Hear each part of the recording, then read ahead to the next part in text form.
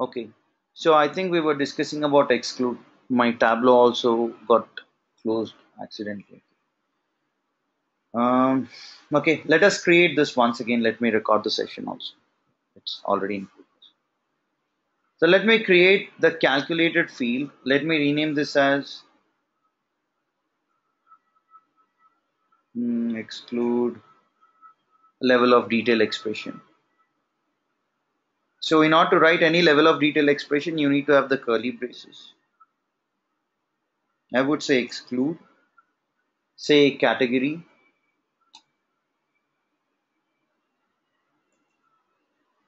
and if I take average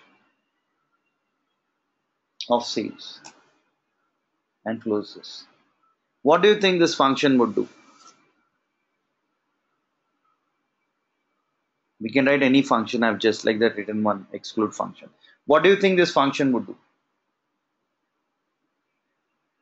It would calculate the average sales and also it would exclude what? Category from the calculations. Wherever you have category in the view, it would exclude that and then calculate the average sales. Similar to include. Right here we are trying to exclude. Now let me also create a nested LOD, nested level of detail expression. Let's write nested. That is, we will take average sales and we'll subtract it from average of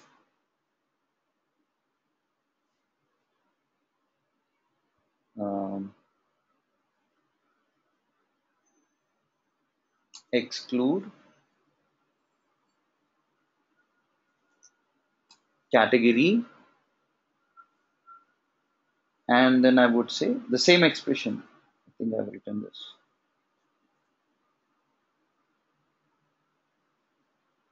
Okay.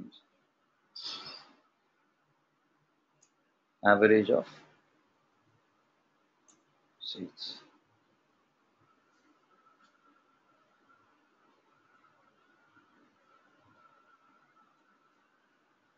Yeah.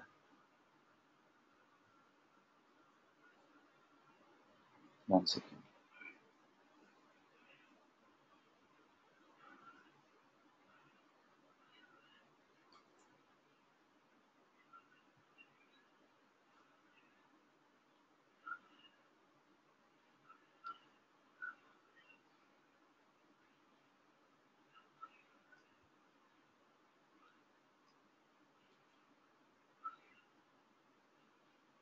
I'm just checking on whether I got it right or wrong.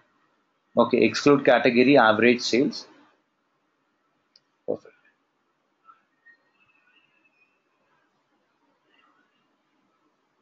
So what do you think this particular function will do? I've anyways written it here.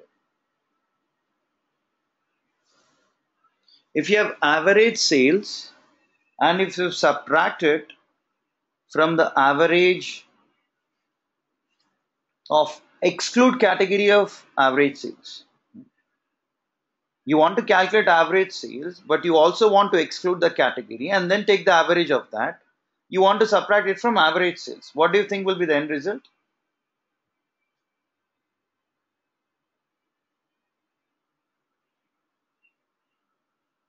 Do you know what this would calculate? It would calculate the difference between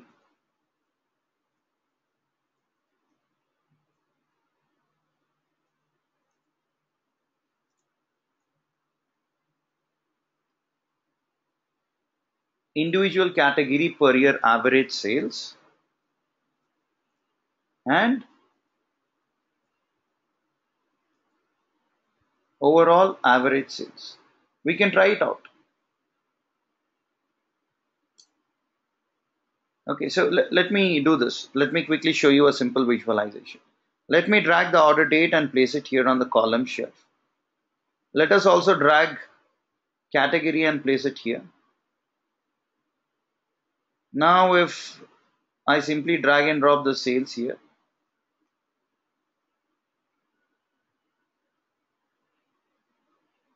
this would I'll choose average sales. So we have the average sales here. And now if I drag this nested LOD and place it here, let me also drag this and place on color. Not color exactly. Can probably place it on nested LOD. Yeah. How is it getting calculated? Now let us try to understand this. This is average sales for each year, right? For this furniture category of 2011. So all you need to do is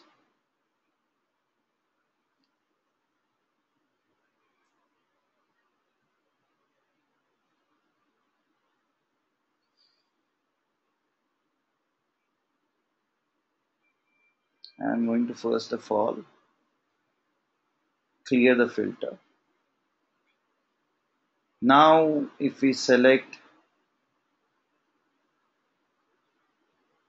only furniture,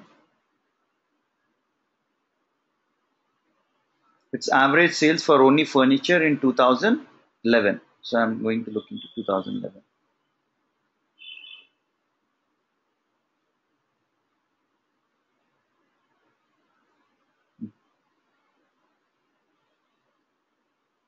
Where is order date here?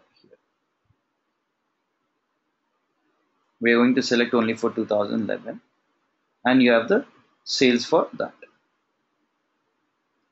If we take the average of those sales,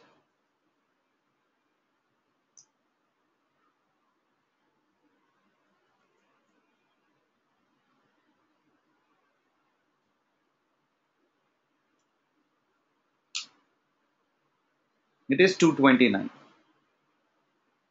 All right. Now, what are we subtracting that from? So here I got the average sales for furniture. What is this value all about? This is going to calculate this nested LOD function that we have written. It is going to calculate the difference between individual category per year average sales and overall average sales for that year. So what is the overall average sales for 2011?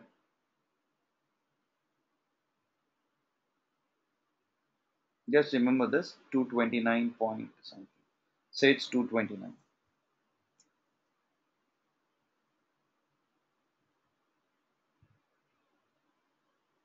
Now we want the average sales for 2011.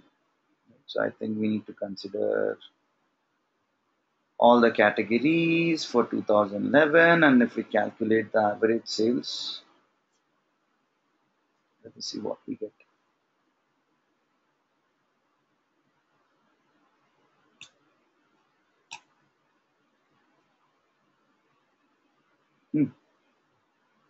Okay. Where are those values?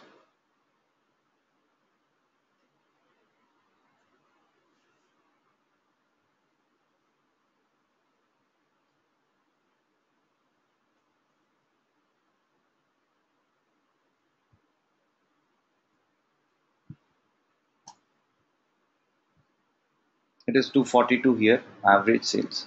Now, what is the average sales for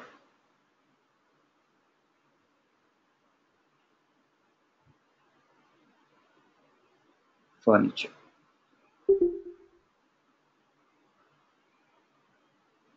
You need to just copy the sales. See here, I'm getting the same values or different values. So if we take average of these values, what is the subtraction of this from this? It will be approximately what?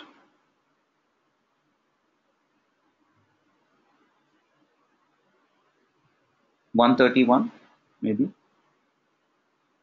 Yeah, that value is given here, 130.4. So here is the expression, here is the value, just in case you want to know how it's calculated. So we have taken average sales for the entire year 2011, and we have subtracted it from average sales for a specific category. That is what your exclude function would actually do. And it is not, unlike your include function, it is not looking into your average of averages. It will just return the average sales for the year. Here it is not going to give you the average of these averages.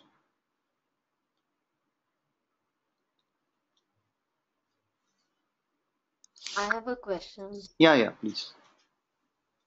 So the second expression where we say exclude category, average of sales, we have to exclude the category, right? So it will give average of sales for every year, right? For the Uh, second expression, average sales, because we have to exclude the category. hmm. That means we don't do it per category. We just do the average sales per year. I mean, I don't know if I got it right, but Yeah, you got it right actually. average sales per year, that means 2011 there is average sale, which is that 373 value. Yeah, exactly. And then for you do that for every year, 2011, 2012, 2013, 2000, whatever, those 4 years, and then do an average of that, right? This is the second expression part I'm talking about. Which one? Are you speaking about this expression? Yeah, no. The above, the top one. Yeah, the top one sec. Yeah, the average exclude category average sales. So first we'll do exclude category average sales, which is the average sales per year. That's what the result will be because we are not taking category into consideration, right? So look at And this. then What is average of sales here? For average of that sales, what it is doing is it is considering the average of sales for entire 2011. Okay, and um, one second. Is this I supposed thought average sales would be for all the years divided by, No, I no, don't know. not all the years. Basically, here you have for each and every year, right? Yeah, So okay, for each and every year, it is separately calculated, okay. right? So what this is exactly trying to do is it is trying to take the average sales for each and every um, what is this category basically. So Yeah, for this, year as well as category, both. yeah, That number. this value, average sales. Now here Yeah. you say subtract it from average of sales by excluding all the categories. So when Hmm. you say exclude all the categories, it is going to consider for the entire 2011 year, Right. right? So for entire 2011, what is going to be the average sales? That is what it will calculate. And then it is Hmm. going to subtract from the average sales of one particular category in that year. And thereby you get the end result as 130.4.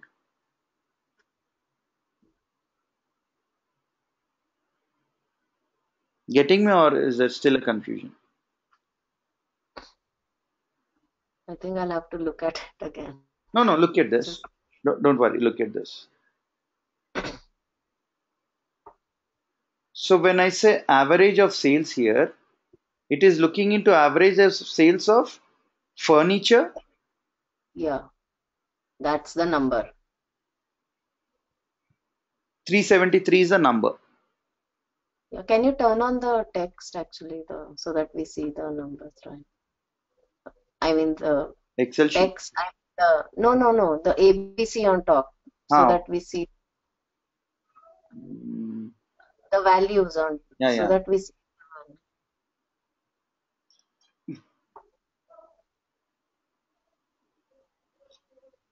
Yeah.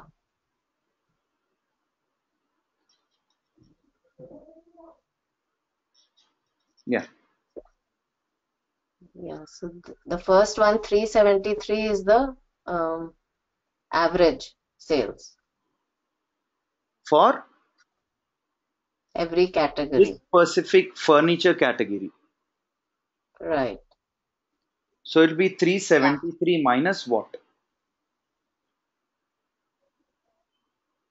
373 minus. What does the second expression say? Exclude all the categories, right?